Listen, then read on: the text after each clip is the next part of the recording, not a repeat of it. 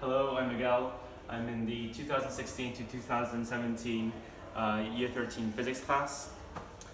And this is the Millikan oil drop experiment. So this was done to figure out the charge of an electron. So what you have is this cylindrical device with different levels, 2 levels actually. It has a hole in the middle, an atomizer here, which is basically something that sprays very fine droplets of fluid. In this case, it's oil. You have a radiation source here,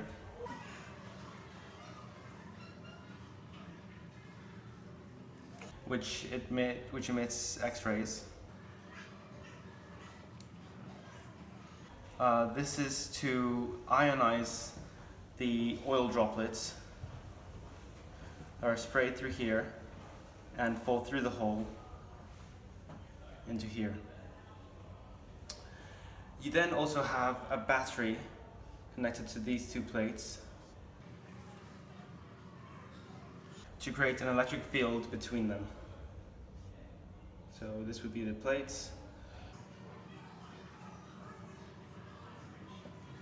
So what happens? As the oil droplets fall, they have 2 forces acting on them. They have their weight downwards and up thrust, which is very small.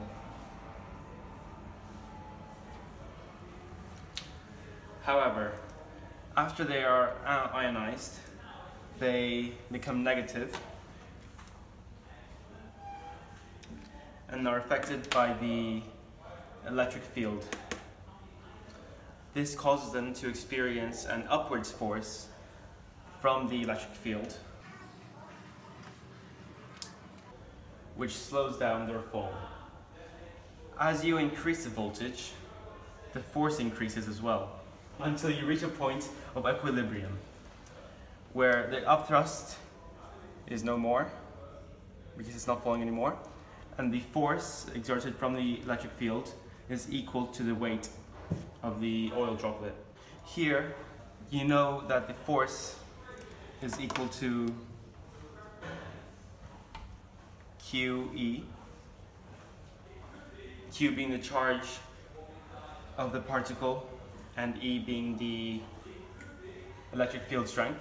And by just rearranging the equation, because you know that the force is equal to the weight, you know that QE is equal to mg, therefore Q is equal to mg over E.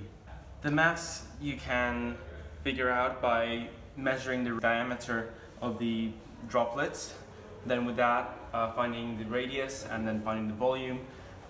You know the density because you know it's oil. G is just the downward acceleration from the force of gravity, and then yeah, you get a value for the charge. But that charge is not the charge of an electron because they have attached many electrons.